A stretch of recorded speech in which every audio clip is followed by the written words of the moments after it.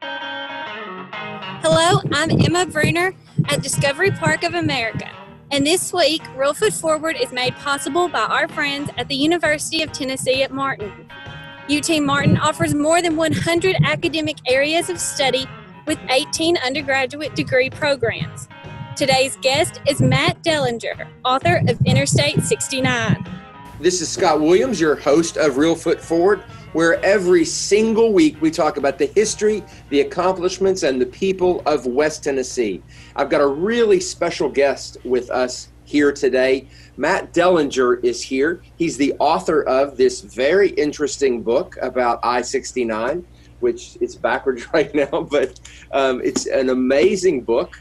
Matt, I'll tell you, the first time that I became aware of this book, I was up in the tower here at Discovery Park, and I was with, maybe 20 people having lunch who, were all people who worked in the state, people who worked in tourism and in travel. And, I said, guys, what is up with this thing? I'm kind of new to the area. What the heck? When is this? And nobody could really answer me. So that's when I decided to dive in and really look. And you don't have to look very far before you find out that there's a whole book written about I-69. So we're going to get into that a little bit. But first of all, I want to hear a little bit about how you went from Indianapolis to New York City with no real major prospects, or you just jumped in and started working. Tell us about that. Do you know this story already? A little bit. You've done your research. Wow. Well, I'm a very lucky guy is the short answer, but I went to a small liberal arts school called DePaul University in Greencastle, Indiana, and majored in English, and I was on the school paper and had a radio show and things like that. And I did an internship. They really encourage you to get out in the world and work, do internships and study abroad and things like that. So I did an internship in New York City at Interview magazine, which this pop culture magazine started by Andy Warhol. And that was very interesting for that. That's a whole other half-hour conversation probably. But it was kind of, growing up in Indianapolis and kind of on the outskirts of Indianapolis in a almost semi-rural setting next to a cornfield and across from a tree nursery.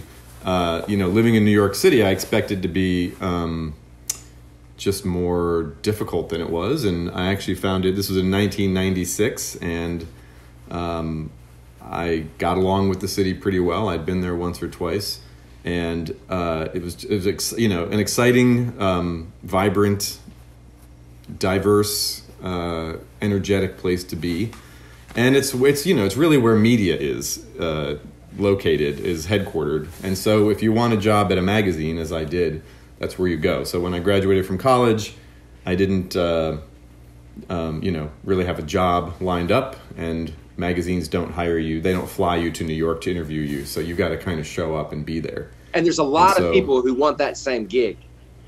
That's right. Yeah. So, they're not going to take my resume from a kid in Indiana and be like, hey, this looks good. Why don't you come to New York? We'll pay for everything. And no, you just got to go. And so I stayed on a friend's couch, an older college friend. And I got very lucky. And 2 weeks later, I worked at the New Yorker magazine. I went to a temp agency. I got 100% on their Microsoft Word test. Now, I did want to ask you about that. What exactly is on a Microsoft Word test? Yeah, well, you want to study for your next temp job, is that it? Well, let's see. The advanced level, it said, make a table. And I had never made a table in Microsoft Word, but it says table up in the menu. So if you click on that, then it says new. So it's pretty intuitive. Hats off to Microsoft Word for building an intuitive program. Shade these columns, do this, do that. Anyway, I didn't think it was that hard, but they had never seen anybody get a perfect score, and so they looked around for what the best job was, and it was a marketing job at the New Yorker. But then by the time I made it to that interview, the guy said, you seem like you are more editorial. Would you like to be a interview for an assistant in the art department? And that was the beginning. So I have to jump back just one little tiny bit because I'm fascinated by Interview magazine. So by the late 90s, it had been a while. It had been around for a little while, right? Yes. It started 68, 69, late 60s is when it started. I believe the story is that Andy Warhol started it in order to get into like a rock music festival, not Woodstock, but one of the other ones. And I remember it was really big, and the covers were always a celebrity that had been sort of colorized. And so right. What was the culture like when you come in, probably fairly innocent and unaware of the ways of the magazine world? What was the culture like? Well, the office was in Soho. You know, it was kind of an artsy magazine. It was run by this woman, Ingrid Sishi, who has passed on, but she was a real force, kind of one of these strong personalities that ran magazines. She was the fashion editor at The New Yorker, as a matter of fact, and the editor of Interview. And seemingly to me, to my Indiana eyes, and I was wearing, well, a lot like I'm wearing now, basically, trying to look professional. And everyone there is wearing all black. There was a woman who I worked for who she was trying to open a jammed window one morning and cut her hand and had to go to the doctor on the way to work. And she came in with a white bandage and was apologetic that it was white. And she had a black scarf wrapped around it, because it didn't match the whole all black thing. So it was interesting. And, I learned a lot from, that's where I fell in love with magazine archives, because I would take my breaks in in this room that was full of old magazines, and I'd grab one and open it. And in the beginning days of Interview magazine, Andy Warhol actually conducted the interviews. It was Andy Warhol interviewing Grace Jones or Sly Stone or whoever from Hollywood, John Travolta. And it was in the Andy Warhol way. He kind of meant it as a big inside joke about celebrity, but it's actually fascinating to have someone with that kind of celebrity standing interviewing a celebrity instead of someone who's being humble or trying to worship the person. It's just like two peers talking about like having a small talk conversation, but it's about celebrity. And photography was obviously a big part of Interview magazine, so I'm assuming there was an incredible photography archive. Well, yeah, I mean, the whole the Interview magazine archive, I think it's a treasure, actually. If anyone out there is listening, I'd be happy to oversee the digitization of the Interview magazine archive. I was going to ask you, where, who owns it now? It was part of Brant Publications. I'm not, a couple years ago it filed for bankruptcy, but it's still going. I would love to see that magazine archived. I think it's a real New York treasure and cultural treasure. We need to make that a project. Okay, get your museum friends on it. There you go. How about that? Would have been a great exhibit. Yeah. Well, I think a lot of the archives for it are in Pittsburgh at the Andy Warhol Museum there. I've seen a lot of old things from Interview magazine. Not the magazine itself, but kind of his letters and memos and things. So all the experience there led you to your next gig, and eventually you did begin archiving magazine content, correct? Right. At the New Yorker, I started in the art department, which I didn't really have an art background, except I liked photography. But they just needed an organized person to be someone's assistant, and I was doing a little bit of writing some restaurant reviews and things, and I was coaching the New Yorker softball team. And I was also the guy, like the young guy who could fix the printer and help someone book airline tickets in the late 90s. And so that made me, the digital savvy person at the time. And so in 2000, when they were going to launch their editorial website, they asked me to be in charge of it. And that, as their digital efforts kind of grew, mostly with inbound interest, Barnes & Noble would come to them and say, we want to do ebooks, or Audible would come to them and say, we want to do an audio edition. They'd kind of pass those people on to me and my boss, and we would figure out, what does it sound like to have the New Yorker on Audible? What does it look like to have an ebook? So really just fumbling our way through those early digital efforts. Not really fun. I mean, I think we did a great job, but it was a very small staff, me, and virtually no budget, and we just sort of made things up. I remember the the first bit of audio, in fact, we put on the New Yorker website was me talking on the phone to John Lee Anderson, who was in Iraq, and I was using this like $15 Radio Shack thing that interrupted the corded phone and went to a mini plug. And I edited this thing, and I was all proud of it. And Condé Nast said, we don't host audio, actually. We can't support it.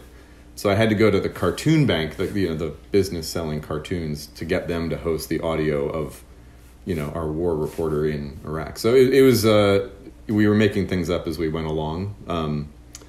And that was true also when we came to do the archive. In 2005 was going to be the 80th anniversary of the New Yorker. And so I think it was 2003, we had picked a scanning vendor in Kansas City. And I got to, with my friend Willing Davidson, who's still an editor at the New Yorker, we got to drive a truck with all of the New Yorker magazines in the back, a rider truck from Times Square to Kansas City with the whole history of the New Yorker in the back. It was pretty fun. That's amazing. And nerve-wracking. So you were kind of in that space there where there was a lot of push and pull going on between new media and traditional media, and there exactly. was a lot of people with a lot at stake. Yeah, although it didn't feel. It turned out that there was a lot at stake, but it didn't yet feel that way. That was a growing sense. It's still. Well, we don't want to cannibalize our print product with putting too much online, and we don't want to spend too much money doing this newfangled digital stuff because most of our money still comes from these full-page print ads, or a lot of the magazine industry in particular. Newspapers changed much faster. They gave away more content more immediately. Their advertising dried up faster because classifieds were replaced by Craigslist. Magazines had a couple more years of good times because luxury brands, credit cards, travel, they wanted those glossy ads.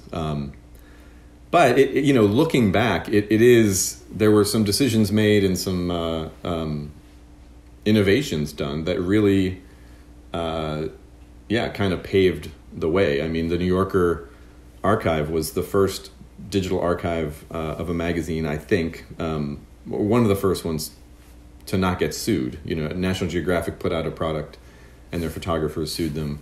We put out originally a set of 8 DVDs. It was like a book that you bought at the bookstore, and you took it home, and there were DVDs inside. Right. And it would say, you want to see this article from the 50s, insert disc 3, and you'd put in disc 3. And obviously that all moved online. But yeah, it was that was always the challenge, was what is a print brand like the New Yorker that's been around for 80 years? What does that look like when you move into this new space? How do you keep the same values in place and the same level of quality, even while you make it digital? And then the thing we used to hear a lot is monetize. How are we going to monetize this? There's a whole office of people that are trying to monetize everything you're doing. Did that work? Doing all that, make the book and all that, or did it meet expectations? For the archive, I believe it was a success. Yeah. So the Random House published it. It was kind of like a traditional book deal, mm-hmm. But then it kind of had a number of moments of success where it was sold as the DVD set, which was successful, and then it was sold as a hard drive that you plugged into your computer, and then it became part of the subscription offering around 2009 or so, I believe, which helped them increase the cost of a subscription. So this is what the Washington Post and the Atlantic and the New York Times are trying to do now, which is we can't be beholden to advertising and the broader economy. We want to have a little bit more of a direct relationship with our readers, and that means charging them more, but trying to give them more at the same time. And so, actually, an archive is a great way to boost what you're giving somebody digitally. That's very on brand. I mean, you think about all this paid content. These staffs are trying to create as much content as possible. Well, you've got a whole vault of great pre-vetted, interesting on-brand content, and to put that out there, if a magazine feels like it's competing against an upstart blog to cover the same subject, well, that upstart blog doesn't have a 100-year history, right? But the magazine does, So doing Vogue, doing Esquire, Aviation Week, that was always kind of a theme, is we want to assert ourselves as a brand that's been around for a long time and an authority, therefore. And as a person who's had to do a lot of research, on, people who were, back around the turn of the century, and I love those magazine archives. There were a few magazines that I needed that hadn't been archived digitally, and so I just had to search around until I could find them on eBay or whatever. And actually even holding the old, magazines from the 1920s, is so interesting to me. I bet you were having so much fun surrounded by all that. Oh, yeah. I mean, and anytime I start a new project like that, I kind of volunteer. They think I'm crazy. I'm like, well, the first thing I'm going to have to do, obviously, is sit in a room with all the old magazines for a real long time. Right. And carefully look through them. And there is a value to that. So you have to, it's important to kind of map out, okay, when did it change size? You were talking about the size of interview. When did it change size? When did they introduce this feature or that feature? Because the team that's going to, this is getting in the weeds a little bit, but when you create a digital archive, the print, that content is not in a CMS. So you open a spread of Vogue magazine from 1970. Good luck coming up with any rules about what the headline is, who's the author name. The New Yorker is very regimented. It's looked the same since 1925. Headline, subhead sometimes, and the byline's either right underneath there or it's at the end of the article. Some of these magazines they're like visual jazz. I mean, Esquire magazine, there were some art directors there in like the 90s and 2000s where they would start a short story on the table of contents page and it would just go along the bottom of 60 pages. And that's got to be captured as a separate digital entity from everything else going on around it on the page. So, yeah, that's kind of my favorite part at the beginning of a project, is to get to know the magazine. Get to know what was it.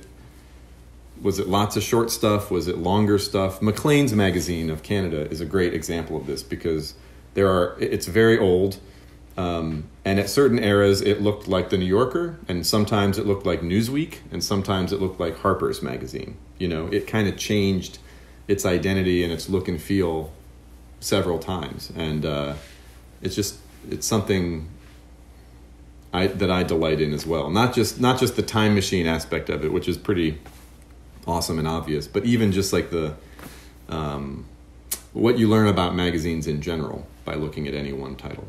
Like Cosmopolitan magazine is one of my favorites that was completely different, in the teens and the 20s, and it wasn't the woman's magazine that it eventually became.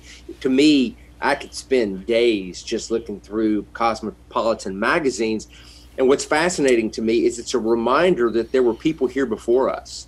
Yeah. It isn't all about us. There was a whole culture. There are things you look through those magazines and you see little cultural milestones and things that you're oblivious to until you start doing that. So, well, yeah, and you see you see a lot of flaws too. You see ads for cigarettes that say, this athlete prefers this cigarette because it's milder.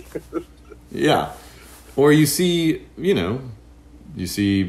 people of different genders and races portrayed in negative ways. Right. You see, there's a lot of.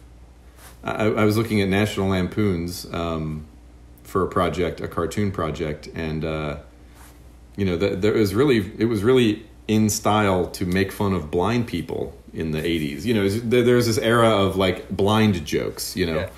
And it's, where did that come from? That's so weird, but it was a trope, and it was, so yeah, you do, it is, it's a fascinating look into a different mindset and a different culture.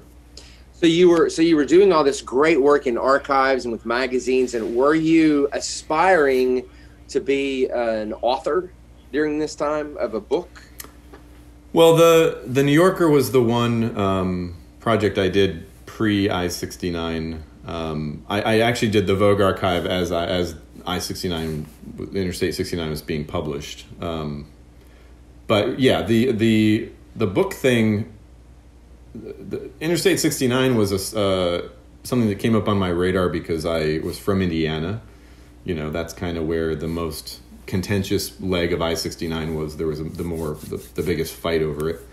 My dad moved to Houston in the early aughts, and I heard people talking about I-69 in Houston.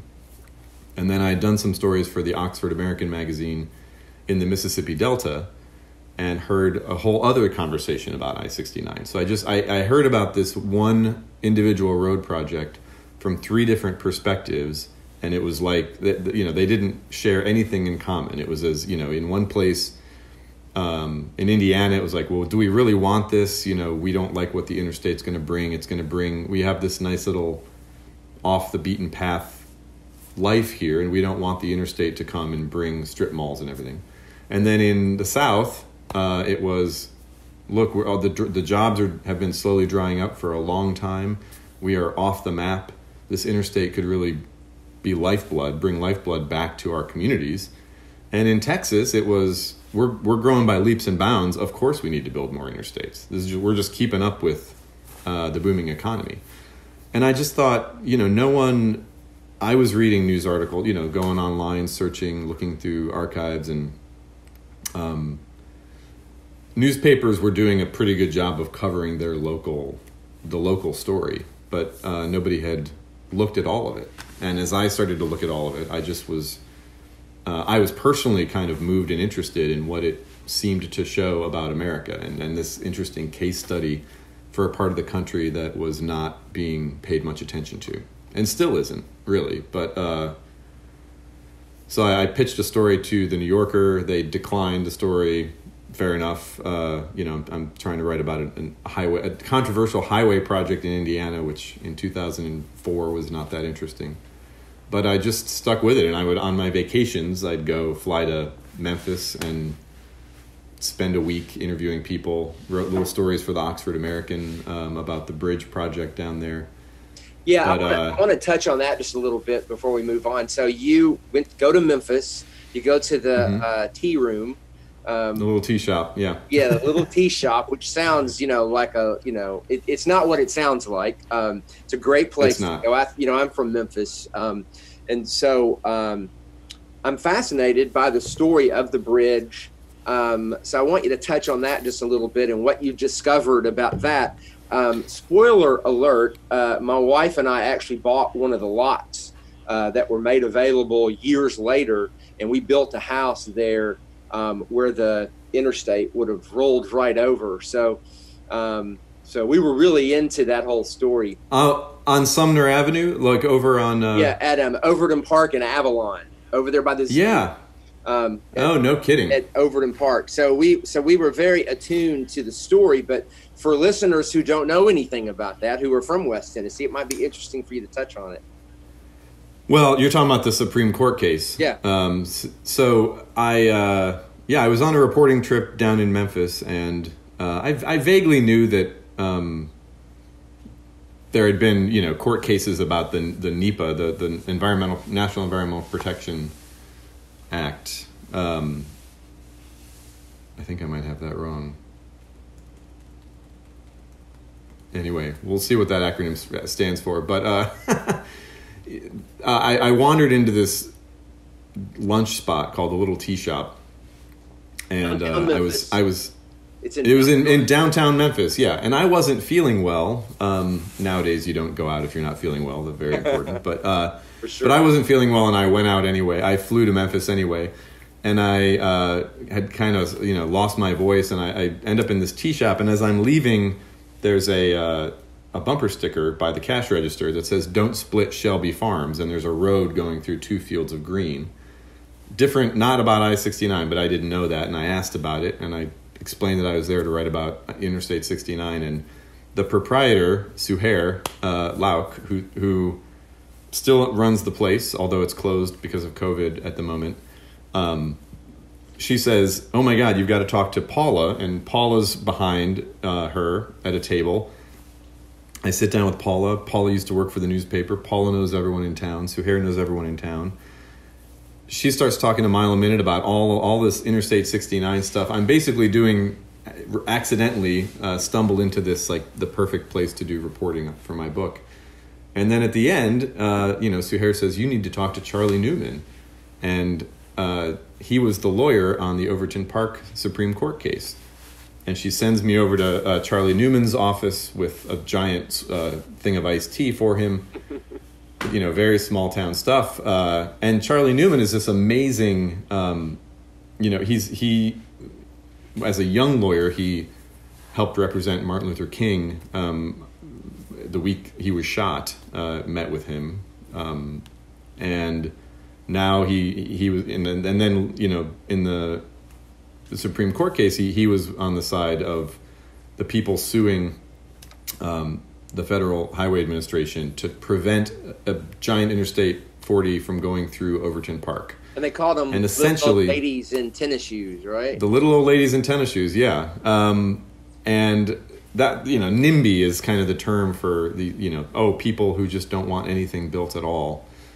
And what's interesting about that case, to me, what sticks with me is that they didn't win because it was a bad idea. The court didn't say it's a bad idea to put a giant interstate through a beloved park.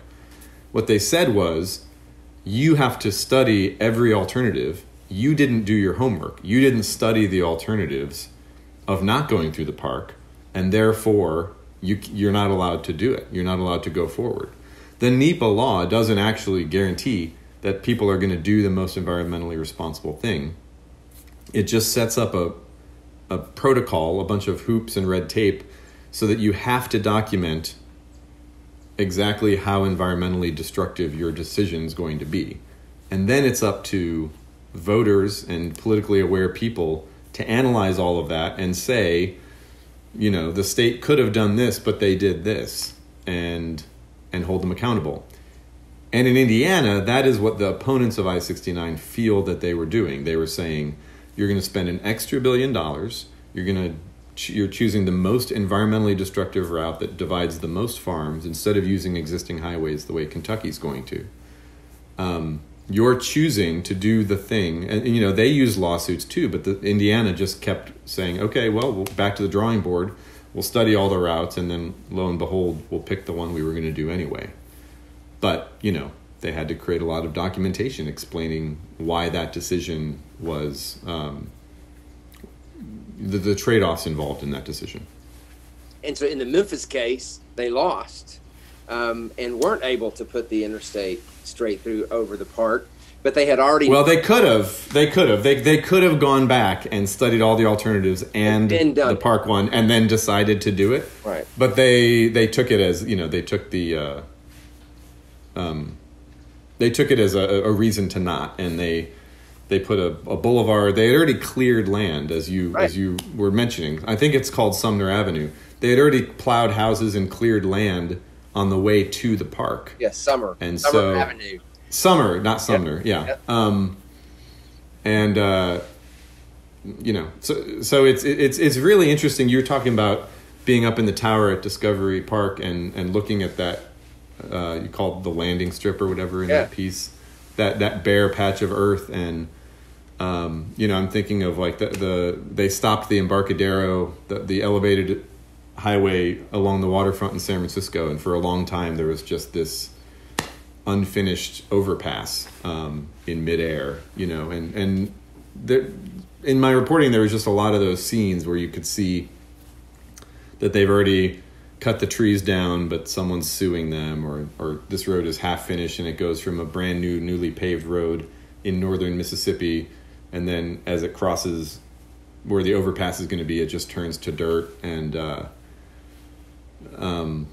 don't know where I'm going with this, but it's kind of it made me look at the landscape a little differently and see basically individual decisions made by often individual people. As building the landscape. I just kind of always took it for granted. Like, well, of course this road is here. Of course this neighborhood is here. But the location of every city, the alignment of every highway, all this stuff that's not natural, the placement of every bridge across a river, that was a huge, someone wielded influence, someone got done wrong, someone got rich. Almost anything in the landscape, man-made landscape that you see like that has winners and losers. And I think we're in an ongoing conversation about the history of that and the ongoing effects of that. And that's why your book is so interesting, because it's not just about an interstate. It's about the people. And that, I love a good business story. I love a good entrepreneur story, and the book is about the people. It's about the meetings at the Peabody Hotel. It's about the characters that, we're trying to push this through. If you don't mind, can you just touch on the Tokarskis? I think. Yes. The first couple. So those are the folks I was mentioning in Indiana. They led several decades long opposition to the new terrain Interstate 69. They were not opposed to the state of Indiana building a new interstate, but they were trying to encourage them to use a kind of dogleg pair of existing highways to get it done. Like, yes, by all means, connect Indianapolis and Evansville, but do it using, US 41 and Interstate 70. And the state was hell-bent on building it through Bloomington and through Washington, Indiana, which happened to be where this David Graham and his influential family lived and owned a lot of land. The Tokarskis were, he's an ophthalmologist and she's a ceramicist and works in a shop in Bloomington, and they were just kind of reading the news and saw this plan and thought that it was bunk, and got a bunch of neighbors together around a kitchen table and said, how are we got to speak up against this? And they made bumper stickers and they had public meetings, and then what was amazing, they really did their homework. I mean, the government will put out these huge reports, these environmental impact statements, which are completely unreadable. They're designed to be sort of unreadable. It is a technical document full of assumptions that aren't really put in the brought to the fore. A lot of you hire a consultant to tell you what you want to hear is what the Tokarskis would describe the process as. And so they basically take apart the report and they say, well, look, you're saying this, but that contradicts what you said earlier about this. And you're the number of wetlands here, you're not even taking into account the karst water formations and all the bad effects this is going to have on drinking water and da-da-da-da-da. And so they would take it apart, hire lawyers, and make them redo this work for 10, 15, 20 years. And ultimately they lost. And in fact, they lost their property. It's not entirely clear. I can never prove this, but the road takes a kind of a pretty weird turn to take out the back half of their property. Yikes. And that could just be bad luck, but it could be retaliation. Retaliation. So they've actually moved. They gave up that spot and they moved downtown. I think there is, it's a more manageable thing as they are getting older. But well, I will always think about your book when I'm driving around and I see a house that's very close to the interstate. That's right. Construction, and I think about some of the things that I read about in your book. Tell me, as you were doing your research, at some point you ended up, I couldn't tell if you were physically here where Mr. Kirkland was building Discovery Park, or if you talked to him on the phone, but you were physically here. So tell us about that. I was in a basically empty parking lot with I think a construction trailer on it. I mean, it was the very beginnings of Discovery Park, and I was looking at drawings and plans and hearing about dreams, and it sounded, before it existed, I have to say, Discovery Park of America sounded kind of ridiculous. I mean, not ridiculous in that the list of things he wanted to include. Can you hear that truck outside? It's fine. I'm going to close this window. Okay. Sorry. No problem. It's like we're going to have a thing, like for the pioneers and something about space and something about science and something about the oceans. And I forget what the long list was, but it was kind of like, oh, wow. Well, most places would pick one or two of these things to focus on. This guy wants to do it all. Yeah. And in my interview with him, what really touched me was not only that he, how eager he was to spend as much of his fortune as he could for the community. He's like, my kids will be fine. I don't need to give all of this money to them.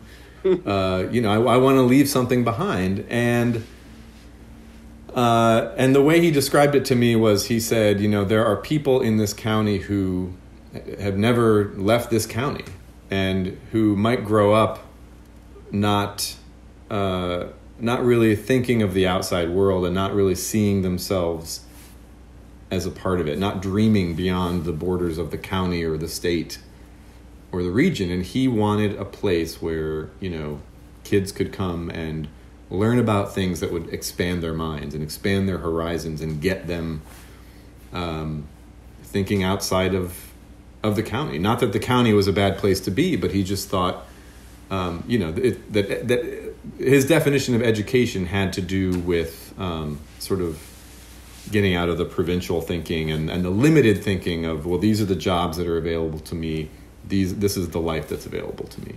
Yeah, that's very much what he was all about, and we've really stayed true to that, very much so. And I think he would be excited to see how it's developed, in the last 5 years. It's continued to grow, and what were small little tiny trees are now big trees, and there's been millions of people have come through here since then, and have been touched and inspired. And, we just did a project where we had a bunch of juniors and seniors from several different high schools write about what Discovery Park meant to them. And it was really moving to read all the people who picked different careers based on what they experienced here at Discovery Park. So is that right? Because they were exposed to things, they saw things, they learned about things that they never would have. Because you're absolutely right. It is ridiculous. It makes no sense to put $100 million facility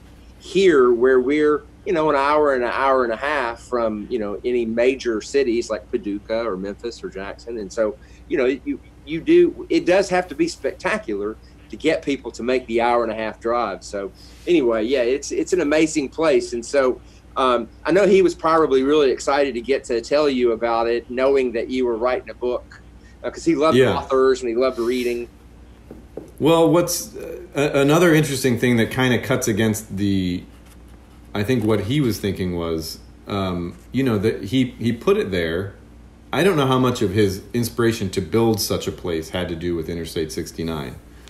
But it was definitely part of the whole pitch and part of the whole vision was that this thing, there's, as you described, there's literally an observation deck for you to look out at Interstate 69, which doesn't exist. It's a dirt strip. And so you're describing a place that was meant to be along I-69. The highway never happened, but the place did. And the inspiration did, and the education did. And what's interesting to me is I spent 8 years reporting this book, and I heard all these mayors telling me how Interstate 69 was going to change everything in town, and it was going to put them back on the map, and it was going to bring all this opportunity.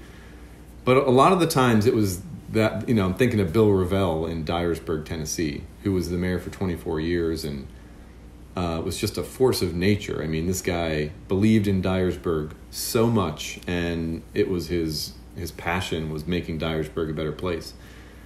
Interstate 69 was going to help Dyersburg, but Bill Revell helped Dyersburg as much as Interstate 69 was ever going to do. And I think Discovery Park America has probably helped Union City as much as just the interstate. You can't just have the interstate come through and then be like, okay, well, let's just wait. Let's wait and wait for all this economic opportunity to result. Yeah. In southern Indiana, they learned, well, as soon as you build the highway, guess what? Now you've got a giant expense coming. You've got to update all the water infrastructure and the sewer and the electrical, and you've got to build new feeder roads, and you're going to need tax incentives to get the business to come there. And it's like, oh wait, what? This road is just kind of an unfunded mandate.